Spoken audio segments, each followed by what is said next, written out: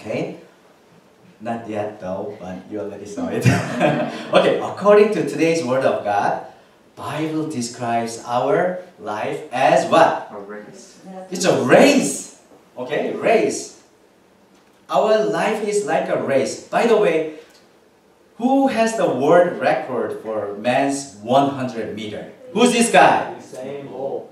How do you know? You just know, right? Usain Bolt from where? Jamaica, right? And what is the record? 9.58 seconds. At the 2009 World Championship in Athletics in Germany, I mean the Berlin, Germany, he made it. Let's look at the video clip, okay? He's running, to take a good picture, okay? Okay, so again, okay, that was a world record in 2009. Still, he's the fastest guy for the 100-meter man. Yeah, he is. Okay. Again, the Bible says our life is like what? Race. I would like to say it's not like 100 meters, but it is like a long marathon in our faith, right? So,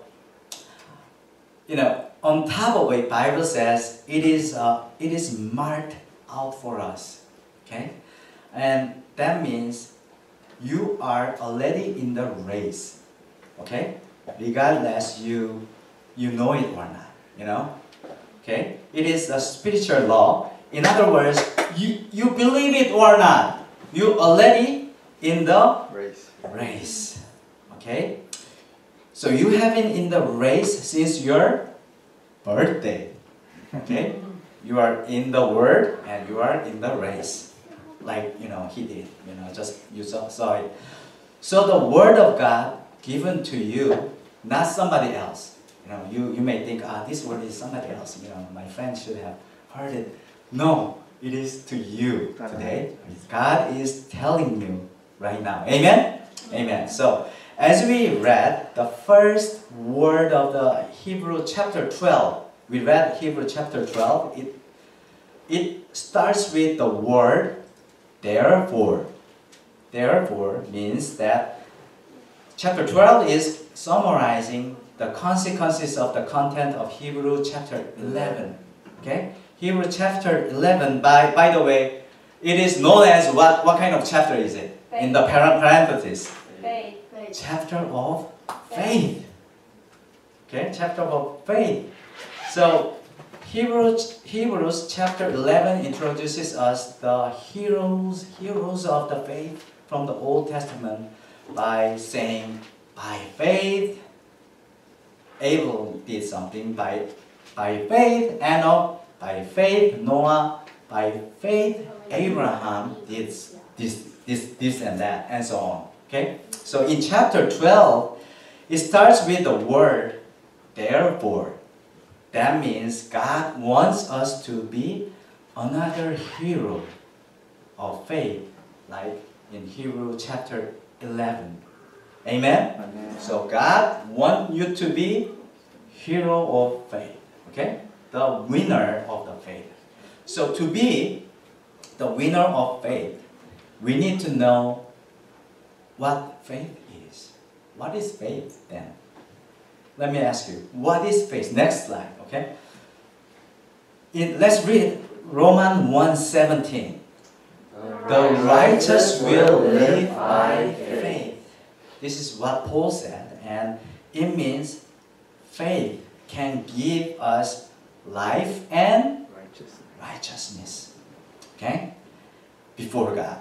So this could be the start of faith. The life of faith becomes very specific in Corinthians 2:20. Okay? Corinthians 2:20. Let's read it all together. I have been crucified with Christ, and I no longer live, but Christ lives in me. The life I have in the body, I live by faith in the Son of God, who loved me and gave himself for me. Okay? This is the summit of the faith of life. Okay? What kind of status is it? This is Jesus-driven life is the summit of faith. Amen. Let's say it all together. Jesus-driven life is the summit of faith. Amen. Okay? Jesus-driven life is the summit. But it will be ended up with like this. Jesus said in Luke 18:8. Let's read it all together. However, when the Son of Man comes, will he find faith on the earth? Jesus is trying to find people of faith when he comes back, okay? So, could he find? Yes, but very little, okay? Extremely small number of people he could find at that time when he comes back. That's why Jesus said it is a narrow gate in Matthew 7:13. Okay? It is a narrow path, it is a narrow gate to get in. Okay? So, at the start of the Hebrews chapter 12, God is urging us to be a hero of faith. And you just got to know what is faith, right? What is the faith? What is faith? Faith gives life and righteousness, and Jesus-driven life is the summit, okay? You take Jesus as your Lord and Savior, and you follow the way Jesus did. But remember that it's kind of hard to keep the faith as time goes by. Okay? So, as I told you, we already, in the track of race. What is the first thing that we need to know? The first thing that we need to recognize in the race is what? The goal line, right? Next slide. Goal line. Okay? That is the, all the runners are aiming to, right? And this is the most important thing that we also need to know when we get in the race of life. What is your goal? Okay, it is the most important thing. Let's imagine that you all become an age of 80. Okay, let's imagine. Yeah, you may think the time will not come like that though. But if you become an age of 80, you tried your best for your life, right? Whenever you choose, you try to choose the best thing for yourself, right? But you realize that your goal of your life was wrong. Then your life becomes in vain, right? So, because you guys are all young, and you have some time, I guess, then what would be the true goal of our lives? That's my question, okay? So, what is it? It is Jesus, okay? In other words, the true goal of our life should be the judgment seat of Christ. Okay? It's written in there on the first line. Okay? What is it? Judgment seat of the Christ, which is reward judgment according to your deeds. Okay? So at the end of the Paul's life, he said that 2 Timothy chapter 4:7. Let's read it together. I have fought the good fight. I have finished the race. He's saying he finished the race. He already knew our life is race. Let's keep going. I have kept the faith. Now there is in store for me the crown of righteousness, which the Lord, the righteous judge, will award to me on that day, and not only to me, but also to all who have longed for his appearing. Okay, this is very clear. He said he finished his race and he kept his faith. His race and he kept faith, right? And he got what? He knew that he's gonna get the crown of righteousness before Jesus Christ, right? So Paul said that he will get the crown of the righteousness, which is a reward from Jesus. So I told you, we have rewards, okay, according to your deeds. And in Philippians 3:14, Paul also said, let's read it. I press on toward the goal to win the prize for which God has called me heavenward in Christ Jesus. He again said, he know his goal and he has got prize, right? In this verse, okay? And the author of Hebrews said, let's read 11:6. And without faith, it is impossible to please God, because anyone who comes to Him must believe that He exists and that He rewards those who earnestly seek Him. God rewards those who earnestly seek Him. Okay? So we have to remember that there will be rewards from God. Okay? Even for a small little thing you pray today or play instruments, small thing to Jesus or church.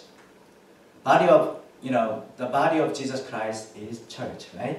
So there will be reward at the judgment seat of Christ. Okay? So this should be our goal of race. Amen? Amen. Amen. Another aspect of race is that you should keep going forward. Okay? Next slide, okay? Okay.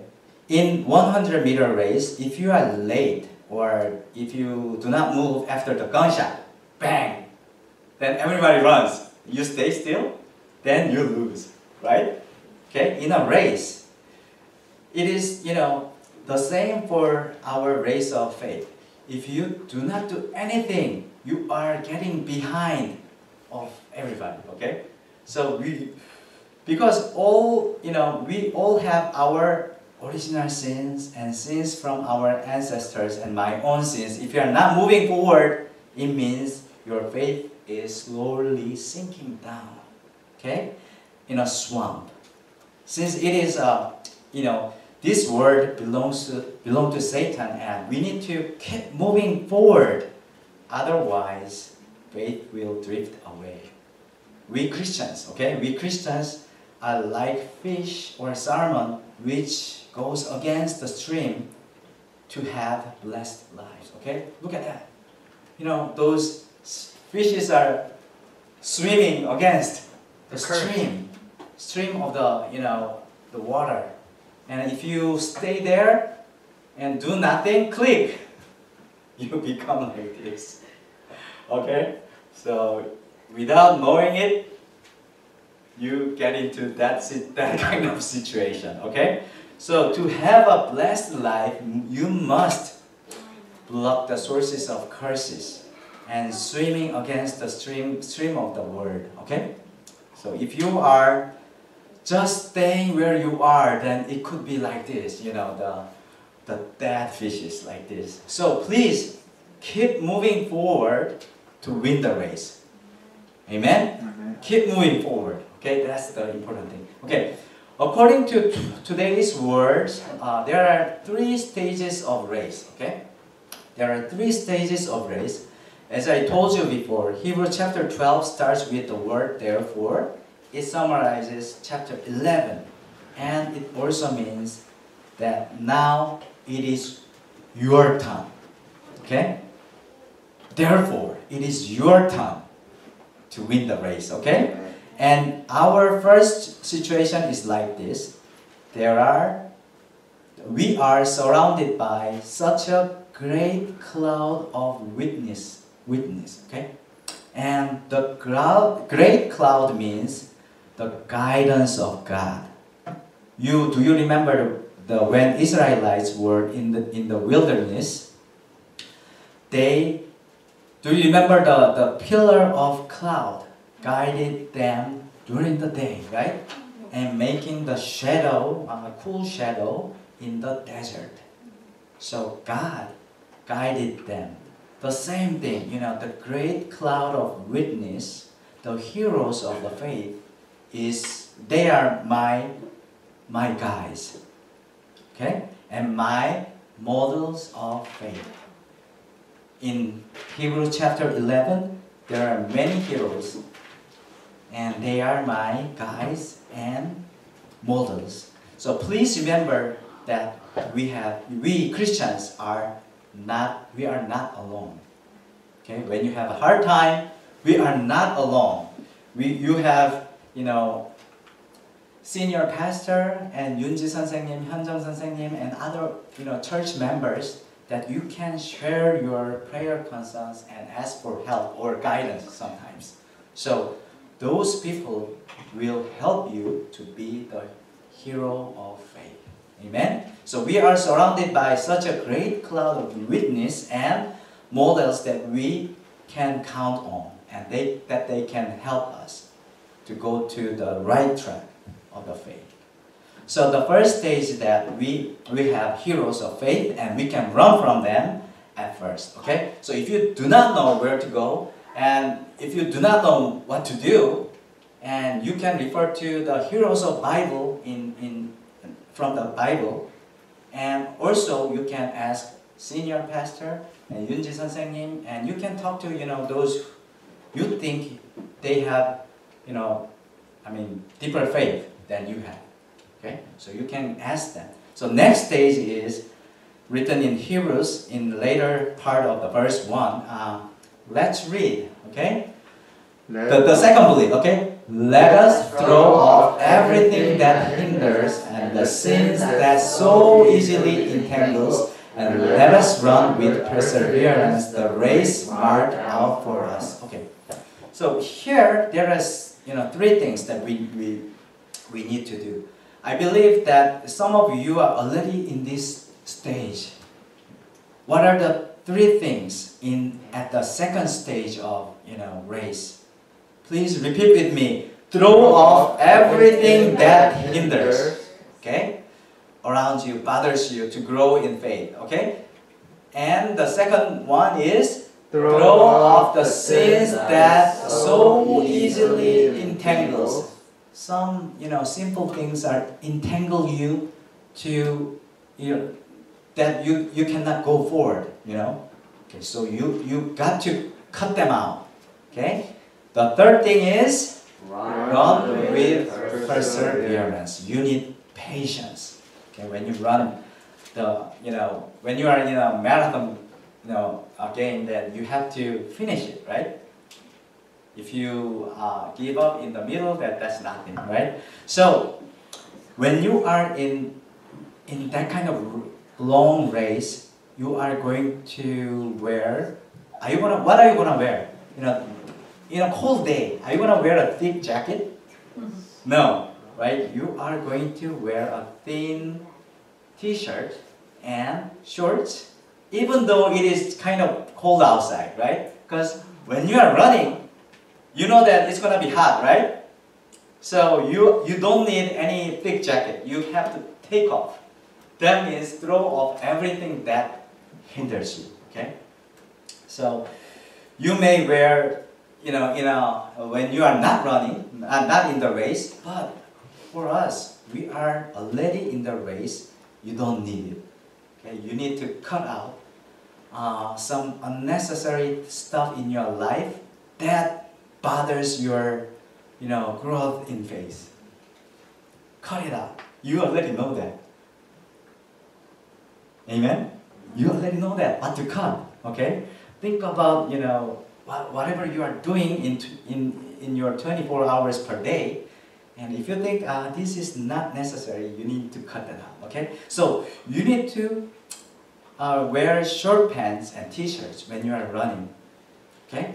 And to win the race, you need to take off everything that hinders your race. So, what does it mean?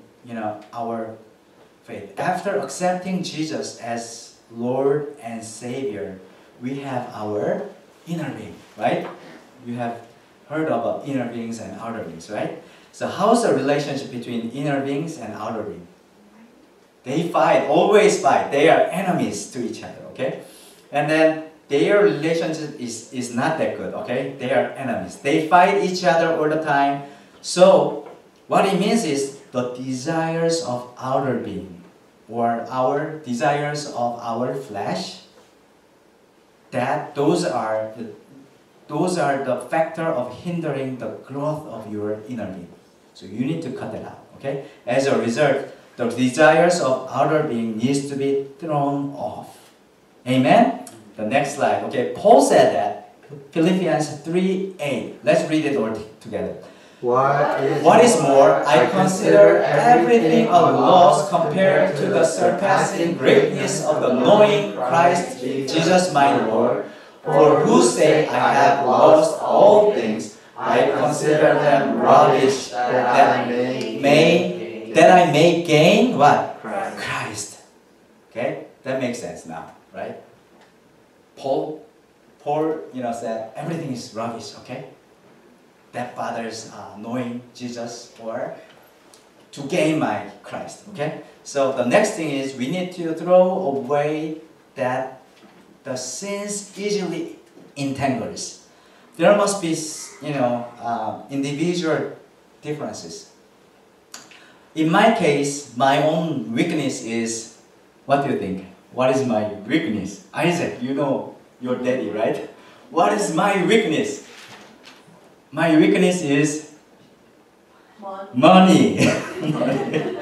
My weakness, I give you an example, okay? I hate wasting money. Some kind of unnecessary spender. Spends, right? Sometimes I overreact to the grocery items that I think that these are not necessary. Okay, okay. So especially when we prepare lunch for the church, my wife, Jihan 집사님. She always buys too much for the, considering the number of members. This is too much of meat. Okay. Okay. When I make that kind of comments and the amount of meat is too much, then there will be some guest or that Sunday the food is not enough. Okay. Then I get complaints from my wife. I told you!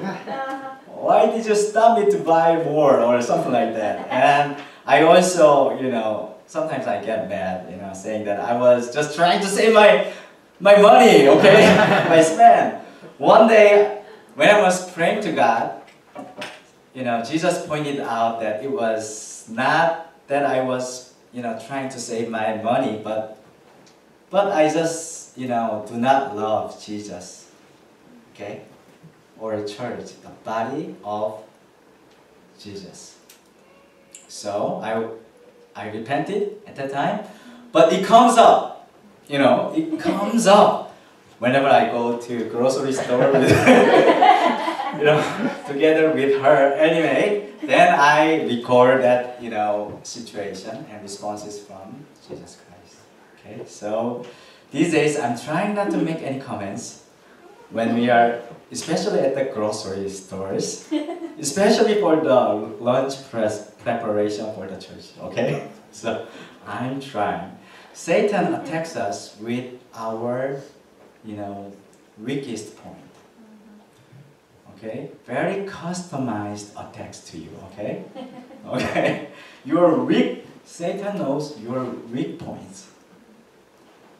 Satan bothers you with that small gap. So you know that already, right? For these weak points, we have to fight until you bleed to win the attacks. Okay? If you are not winning these attacks, why is it? Why is it? Why are you keep losing? Because let's read verse 4.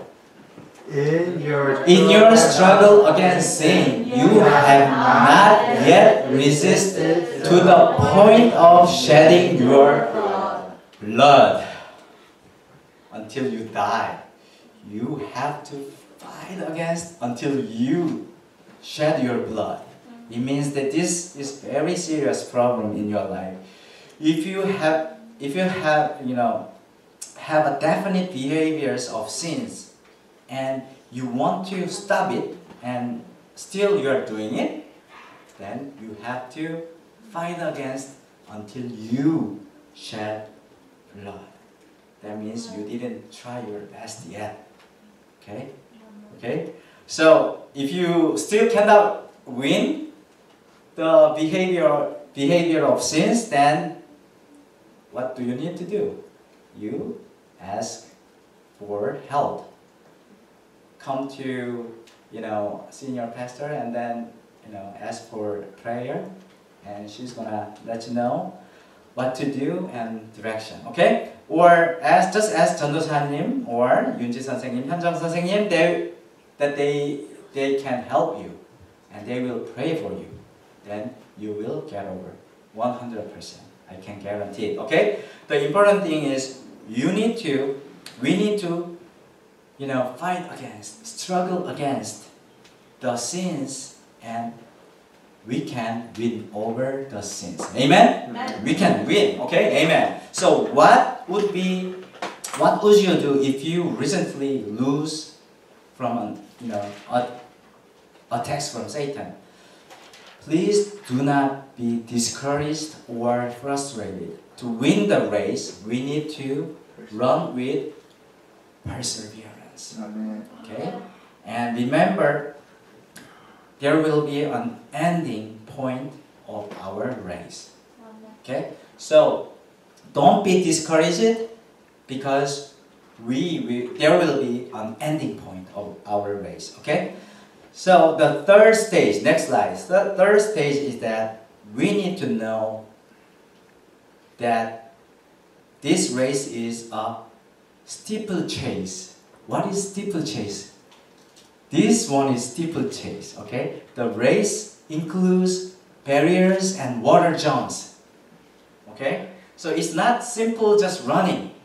It's got, some obstacles that you have to jump over, okay? We need to see it, spiritually, and God made our race like this. Those guys, jumping into the water jumps. And what kind of obstacle we have? Sometimes we have scoldings and punishments or, whipping from God. And finally, we have our own cross. God allows us our own cross in our lives.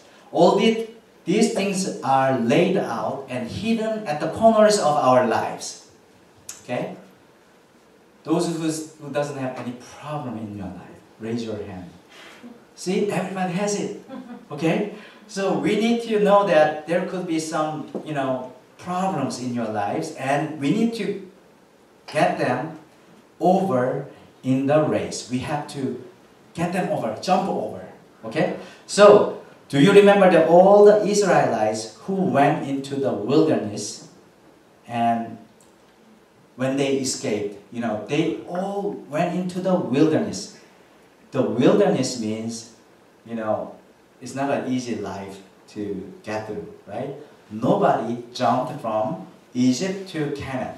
They had times in the wilderness. So, okay? So before we reach the land of honey and milk, we have to go through the wilderness. Amen? Amen. So when we are in the race, we need to remember that God is watching us all the time. God is like our parents. Even though God sets up, the race, but He is always watching us and encouraging us, along with the heroes of faith in heaven. Amen. Our other saints and our Father God is watching us and they are encouraging us. That's why we need to fix our eyes to Jesus Christ. When we face the hard time in our lives, let's read, verse 10.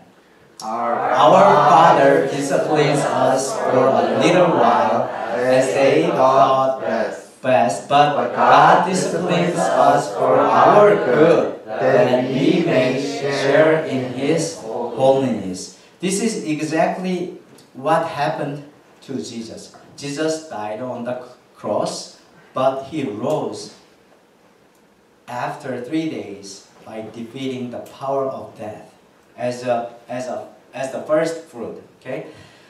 So Jesus showed us an example with his own experience, and he's inviting us to the way he went. Amen? Amen. Okay, next slide. Your favorite slide, okay?